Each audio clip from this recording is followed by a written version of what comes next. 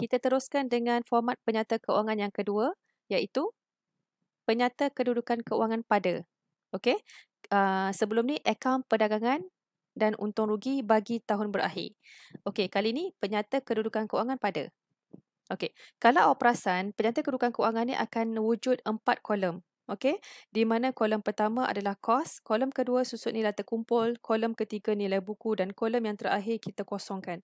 Sebab kolom terakhir ni biasanya kita akan cari jumlah. Nanti awak akan lihat fungsi kolom yang terakhir. Okey, bagi kolom pertama, kedua, ketiga ni, ia hanya untuk aset bukan semasa sahaja. Okey, cikgu ulang. Kolom kos susut nilai terkumpul, nilai buku. Okey, butiran kos susut nilai terkumpul dan nilai buku ni nanti kita hanya guna untuk aset bukan semasa sahaja. Nanti cikgu tunjuklah. Okey, sebelum tu awak lihat imbangan duga. Okey, kos ni nak cari RM kos, awak cari di sebelah debit. Okey, dia adalah kos bagi aset tersebut, debit. Aset bersifat debit. Bagi susut nilai terkumpul, kalau awak rujuk balik bab 2, tingkatan 4, susut nilai terkumpul adalah catatan kontra. Jadi, bila kontra, dia akan jadi kredit. Awak akan cari susut nilai terkumpul di sebelah kredit. Ataupun memang dalam imbangan duga memang dah tulis siap-siap susut nilai terkumpul aset-aset berikut. Awak ambil di sebelah kredit. Okey? Dan nilai buku ni adalah hasil tolak kos tolak susut nilai terkumpul.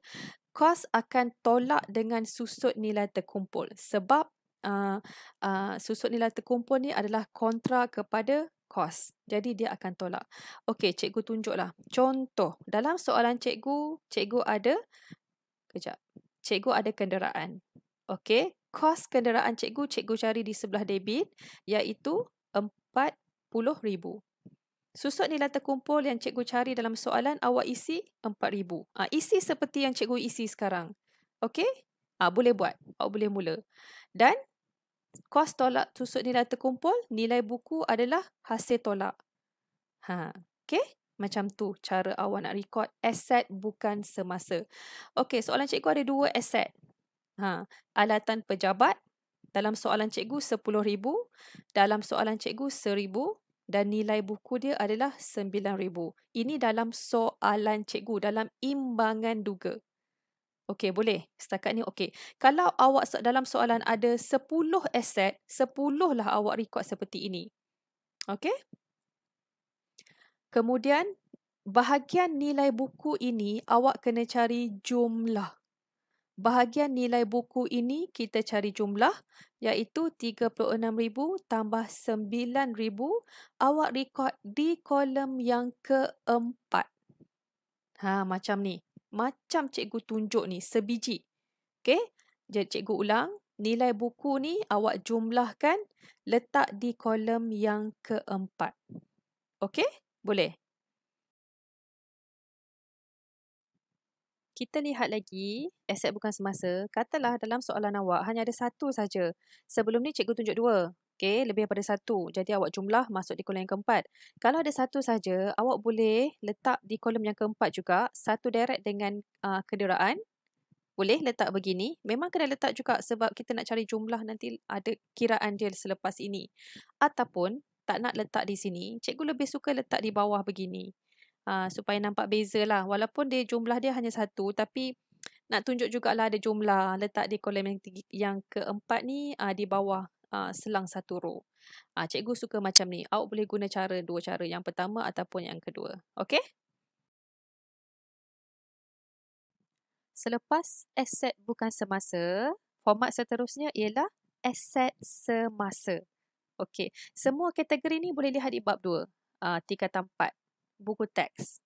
Tengoklah di bab 2 adalah diperincikan tentang kategori-kategori dalam akaun perdagangan untuk rugi dan juga penyata kedudukan kewangan. Okey, kita mulakan dengan aset semasa. Cikgu lebih suka tunjuk kepada awak. Okey, sebelum tu, bila awak dah masuk untuk rekod aset semasa ni, kolom pertama tak guna dah. Kita hanya guna kolom kedua, kolom ketiga dan kolom keempat sahaja.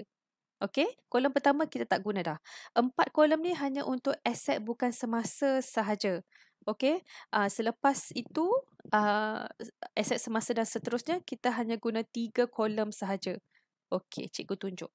Pertama adalah akaun belum terima. Akaun belum terima dalam kategori aset semasa. Jadi, kalau ada akaun belum terima, awak rekod dulu di kolom yang pertama seperti ini. Kenapa cikgu rekod di kolom yang pertama? Sekiranya dalam imbangan duga ada peruntukan hutang ragu. Kalau imbangan duga ada peruntukan hutang ragu, awak tolak seperti yang cikgu tulis ni. Tolak. Kenapa tolak? Sebab peruntukan hutang ragu adalah kontra kepada akaun belum terima. Bila sebut kontra ni, dia akan tolak. Dia akan menolak. Cikgu letak di sini nilai dia 200. Jadi, hasil tolak awak letak di kolom yang kedua. Minta maaf, letak di kolom yang ketiga, iaitu 9,600. Awak boleh letak satu baris dengan peruntukan hutang ragu ataupun awak nak letak 9,600 tu selang satu row. Boleh je, tak ada masalah. Cikgu letak je dekat di sini seperti yang awak boleh lihat ini. Kemudian aset lain adalah inventory akhir. Ya, inventory akhir akan berada dalam dua tempat. Ia akan berada dalam akaun perdagangan dan untung rugi dan Penyata kedudukan kewangan. Inventory akhir ni dia special sikit dan dia dalam kategori aset semasa. Okey, kalau ada dalam imbangan duga tak ada inventory akhir, ia ada dalam maklumat tambahan, kena isi. Okey? Kemudian kenapa kita ambil inventory akhir? Kenapa tak ambil inventory awal? Sebab penyata kedudukan kewangan kita pada 31 Disember. Jadi nilai ini hanya untuk akhir sahaja. Okey? Kemudian bank. Bank dalam soalan cikgu ada nilai ni 15,000 lagi tunai. Dalam soalan cikgu ada nilai ini 1,000. Jadi aset semasa hanya awak akan letak di kolom yang ketiga seperti ini. Okey, kumpulkan di kolom yang ketiga. Katalah akaun belum terima tak ada peruntukan hutang ragu, jadi 9,800 tu terus saja awak letak di kolom yang ketiga. Kita kumpulkan dia sekali. Okey, sekarang cikgu jumlah berapa? 37,600. Letak satu baris dengan kolom yang ketiga seperti ini. Letak di bawah tu jumlah aset semasa. Boleh? Okey, sekarang awak cuba buat ikut seperti yang cikgu tunjukkan di sini.